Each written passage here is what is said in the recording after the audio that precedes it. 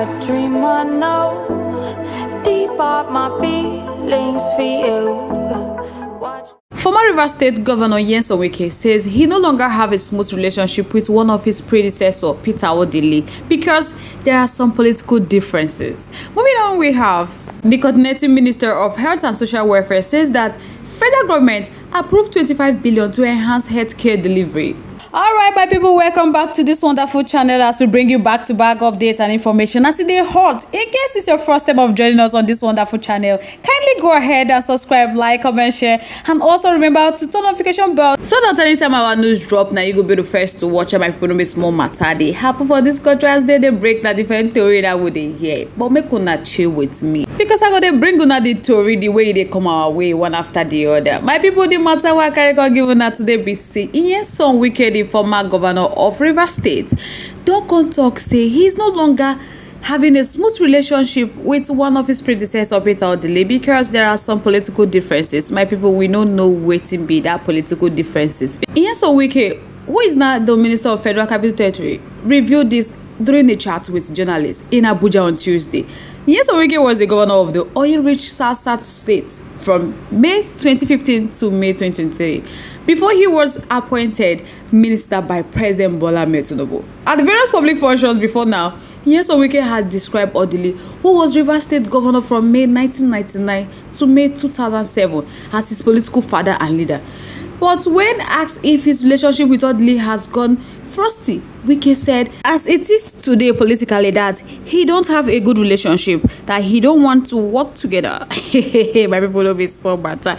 On the rationale for the cold relationship between the two of them, Wike said there are some political differences, that for him that he have finished with this stage, that it does not mean that in the next stage that he will be in the same camp, but he took a decision and Peter Odili took his own decision. The minister said despite the political differences with Odili, that he's still considering him as father figure. Though the minister did not clearly explain what he meant by that political differences, my people, he no tell us. The rift between Odili and Wike might not be unconnected to the fallout between Wike and the current governor, similarly Fubara, who is facing impeachment threats by the State House of Assembly. My people, don't be small kata they happen for Rivers State. As one day happen, another one they come. They never solve the first one where they on ground though. This one, my people, we don't know. And come open to us waiting that political differences me. Wike, who also slammed some leaders of the People Democratic Party as political buccaneers for declaring support for Fubara. PDP leader in Rivers State, Abiye Sikibo, ex-PDP national chairman Uche Secondus, ex-governor aspirant Celestine Omehe, and ex-lawmaker Austin Opera had last week declared support for Fubara, and they called on the president to caution NSI0N so that he will let Fubara govern the Rivers State in peace. Because all these things, they don't try make the solve, but it be like say, NSI0N no agree. He no just want to make this Fubara govern Rivers State in peace. The matter what they vex the people of Rivers State be said during NSI0N regime, nobody disturb him. He governed Rivers State for good 8 years, but he don't reach Fubara turn. He just they set kata for everywhere. He don't want peace in Rivers State, and many people they against him. So many people will be say immobilized during that time don't defect to APC. And everybody knows say na in hard work.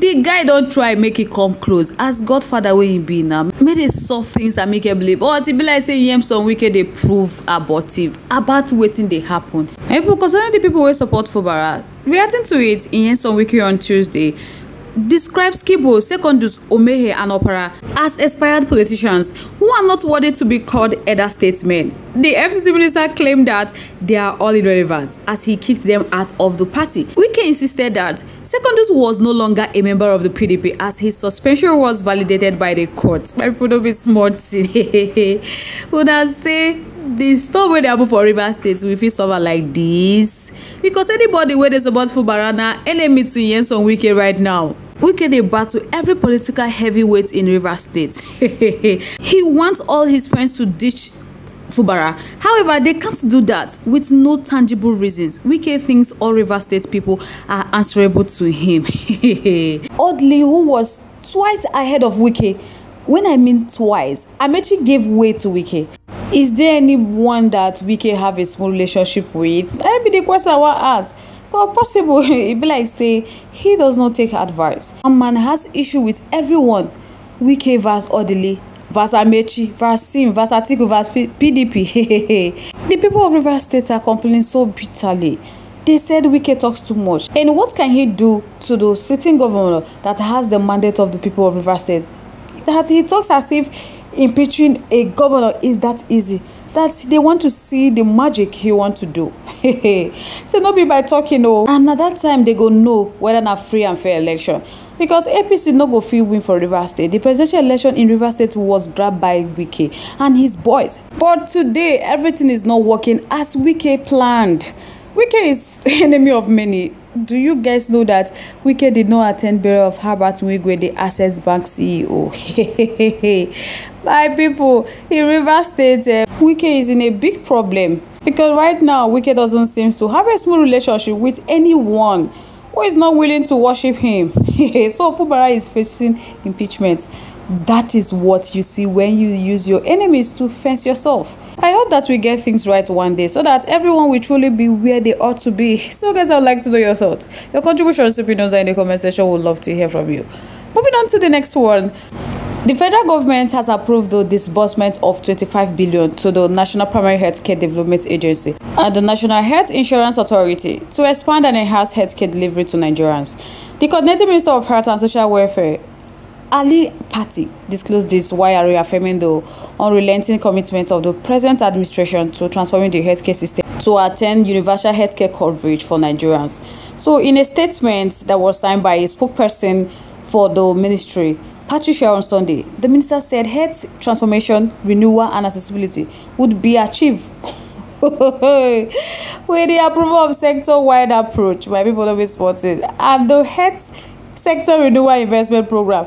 So according to him, he said deliberately on the advancement of Nigeria's primary healthcare delivery through the sector-wide approach, that the assessment revealed the need for reform in the basic healthcare provision for and their program, operation, and fiduciary system of accountability and public trust, adding that all states and federal capital territory have committed to a remediation plan pledging to improve health service for Nigerians. And Party explained that the guidelines would be reversed to cover health services rendered to the indigent population while aiming to reduce maternity mortality rates, out-of-pocket payments, and standardized healthcare quality across primary healthcare facilities.